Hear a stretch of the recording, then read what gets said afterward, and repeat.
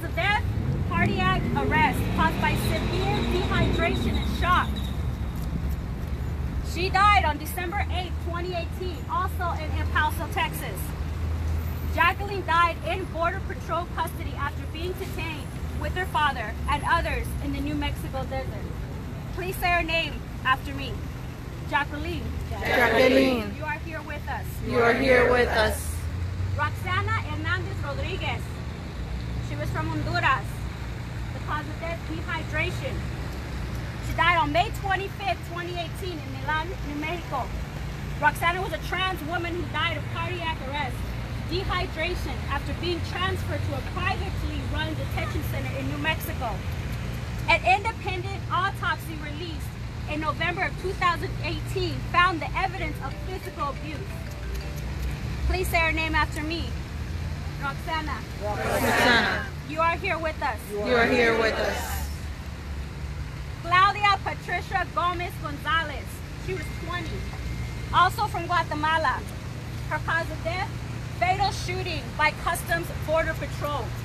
It was May 23rd, 2018 at Rio Bravo, Texas, where she was shot and killed by Customs Border Patrol.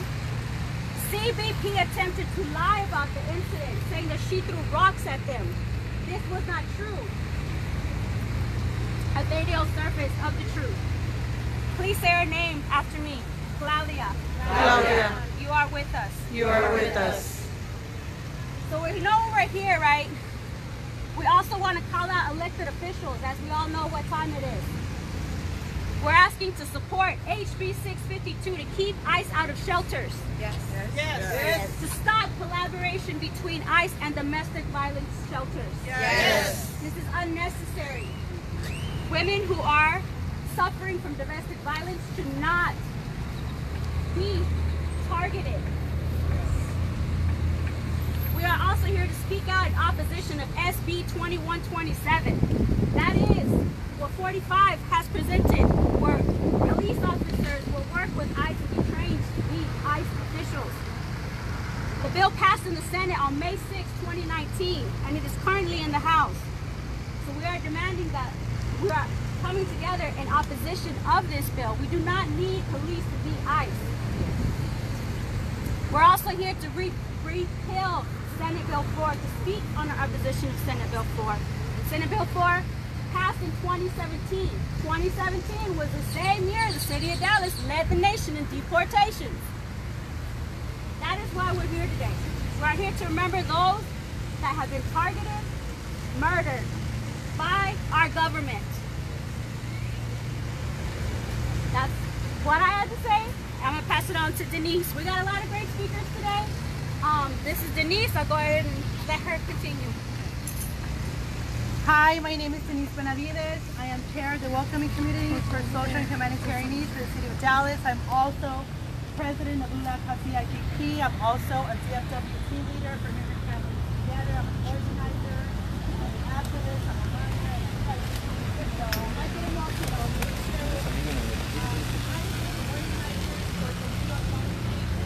Myself and others, I was a Dallas organizer when we organized an occupation. Tornillo was a concentration camp, a city that had concentration camps 45 minutes away from El Paso. They had up to 3,000 children held there that currently had sponsors, but they were not releasing them. So myself and 5 other organizers from Ferguson, from DC, from El Paso got together and said enough is enough. So we went during Christmas time. I was there when baby Felipe died, which was very difficult for us because we were there. I was there for a month with my daughter. My daughter at the time was 1.5. She's almost 2 years old now. And I was living my life in the middle of the desert, surrounded by cotton fields in an RV. And but it was okay because we knew we were there for. We were there to stop the inhumane policy of what this government is doing. And so what we did several things. We basically shut Tornillo down. But sadly, that wasn't the end of that story. Those kids got shuffled around.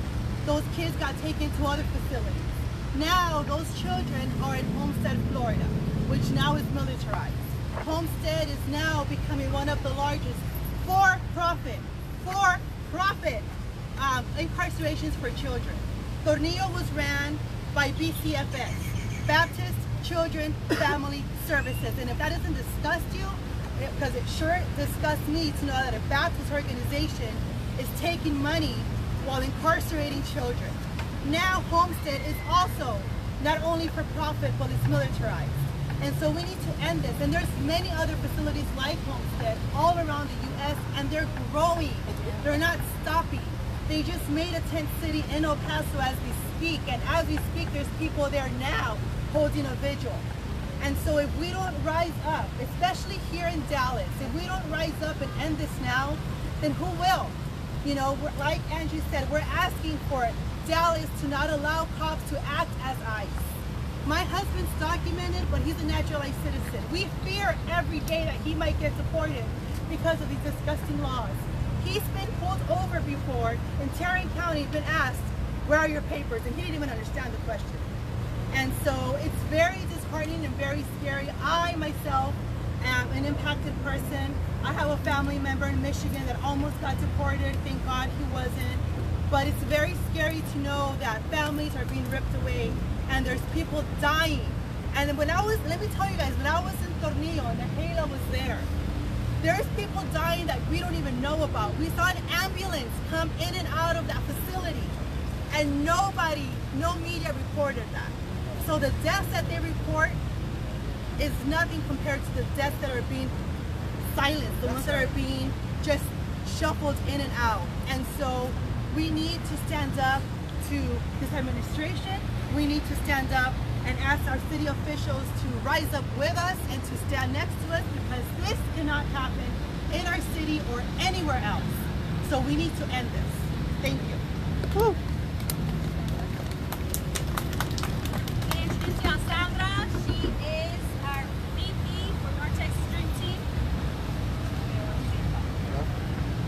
Give her a round of applause now. Thank you so much for being here. My name is Sandra Avalos. I am a proud mother of a 9-year-old. A community member here of Dallas for 23 years now. I'm documented and like Angie shared, I'm the vice president of the North Texas Stream Team. I'm here to share you a couple of thoughts. Recently, Dallas started the Be Golden initiative, in which it was to spread the message of welcoming the immigrant community.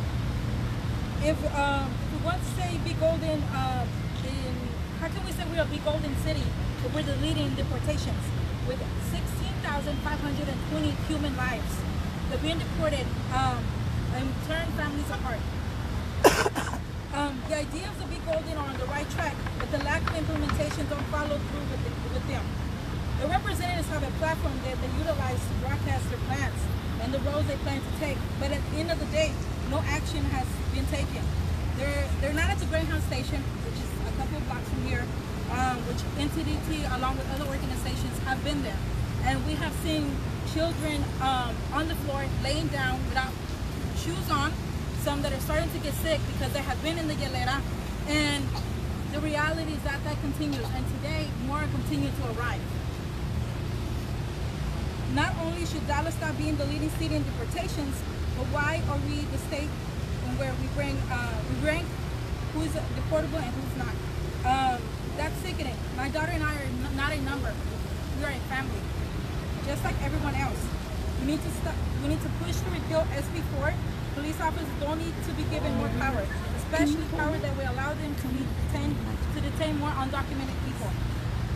Our undocumented community lives in constant fear of being separated from our families. Our deportation and being local police of ICE that fears our communities. The city of Dallas should not be part of the SB 287G agreement or anything like it. So I tell you, new elected officials and the ones that are on the runoff, my family, see my family as humans. See my undocumented community as humans. And to the organizations that say they're here to serve us. Don't give us a run around. And to my community, it is time we rise up and fight for our human dignity and rights. So I ask that please continue to push for the rights of our humans. Thank you. Yeah.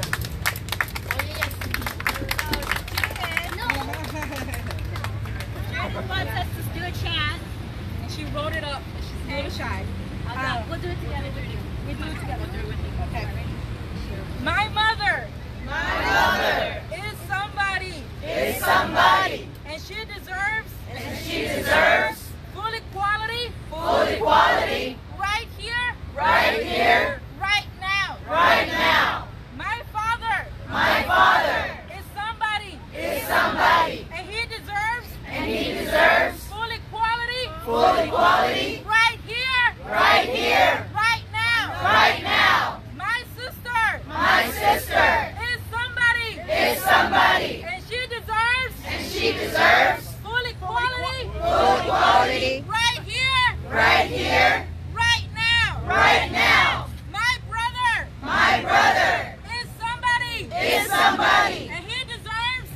deserves full equality, full equality right here, right here, right now. right now. My community My community is somebody, is somebody, and they deserve and they deserve full equality, full equality right here, right here, right now. right now. And you are somebody. And you deserve full equality right here, right now.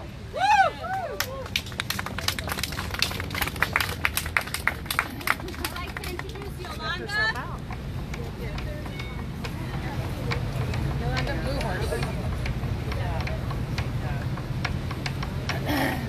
Hi everybody, my name is Yolanda Bluehorse. I'm originally from South Dakota. I'm a member of the Rosebud Sioux tribe, but I thank you to having me come and speak today. You know, listening to what everybody's talking about, my people have been surviving and going through similar for hundreds of years, ever since the European. So